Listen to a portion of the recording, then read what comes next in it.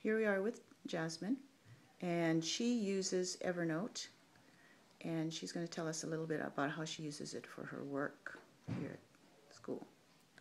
So I use Evernote for all of my classes to take notes in, and these are all my notes, and it's organized by date, and you can also see it organized in notebooks by subject.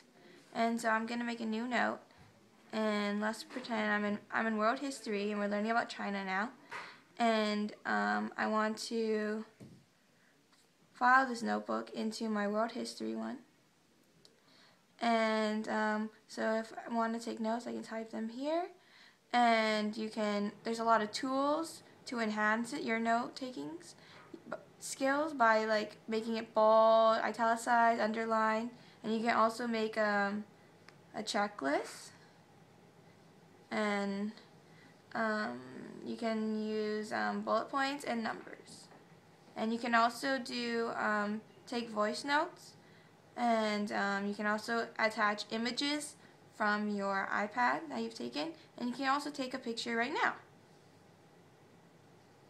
And so yeah.